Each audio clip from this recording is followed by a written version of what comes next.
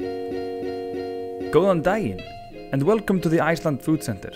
Today we are going to learn how to make kleinur. You're going to need the following: flour, sugar, butter, egg, baking powder, bicarbonate of soda, kefir, vanilla, and frying oil of your choice. But hang on a moment, what is kefir? Kefir is a fermented milk drink not unlike buttermilk in flavor, but with a slight fizz. This will replace the Icelandic product súrmjólk. You can find it really cheap in any Polish supermarket. Okay, what are we waiting for?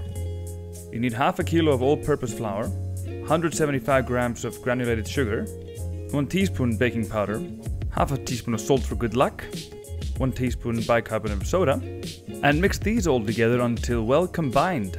Once it's all combined, it's time to take our fridge cold butter that's been cubed down, or if you like you can cut them into squares or rectangles, but that's crazy talk. If you have a food processor, you can probably achieve the same effect by pulsing it on and off, but we're just gonna continue combining it with our hands until it forms a fine crumb. Something like this. Now that we're done with our forearm exercises, it's time to combine the wet ingredients. Starting with kefir and followed by an egg. Is egg a wet ingredient? I don't know, let's call it that. And next you need a teaspoon of vanilla extract. Another thing you would add at this point is cardamom extract. That is optional, as you can't really get that anywhere outside of Scandinavia. Next we beat this all together until it forms a proper cohesive mixture. The egg needs to be completely dissolved into it. And you can't do it without causing a mess. But I think we all know that messy food tastes better.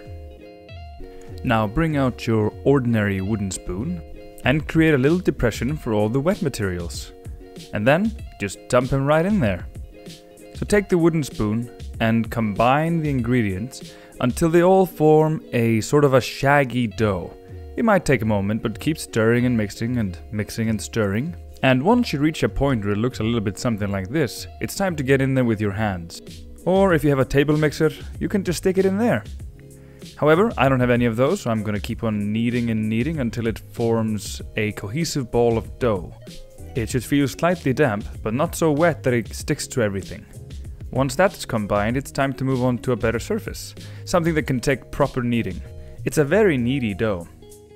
Continue kneading it on a well-floured surface for about 5 to 10 minutes or until you have kneaded out all the lumps. Do be careful though of not over kneading it.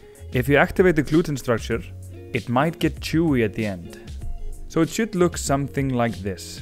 And now just let the dough rest at room temperature for about half an hour. Now traditionally you would use lamb tallow and coconut oil to deep fry kleinur, but we'll be alright just using vegetable oil or whatever you like. Now that the dough has rested for about a half an hour, it's time to roll it out and create some kleinur. It's gonna be quite springy and it's gonna be a little bit difficult to roll it out, but just keep at it. The end thickness should be around 5 millimeters.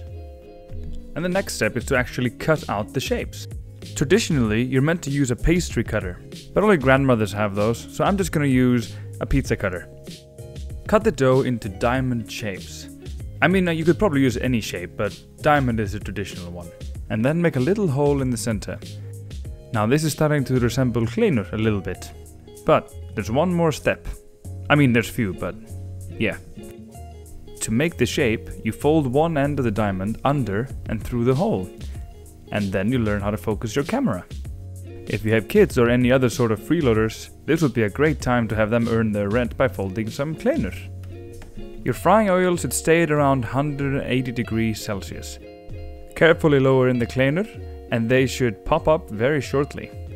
The best way to observe the temperature is with an instant read thermometer. This means you're on the right track. Now let's get the rest of his friends in there. Now you're looking to deep fry each side for about a minute or a minute and a half. But I prefer to go by color. When it's golden brown like this, it's just time to turn them over. And don't be shy with poking and prodding and turning them over if you want to double check the color. This is pretty forgiving dough. Once they've reached your desired golden color, it's time to transfer these beautiful kleinur onto a cooling rack lined with paper towels to catch the grease. Now please do try and let them cool a bit before you eat them. And the result? Absolutely beautiful bubbly interior with a crispy outside. This is what you get for leaving it 30 minutes before. And that's kleinur, done, deep fried and dusted.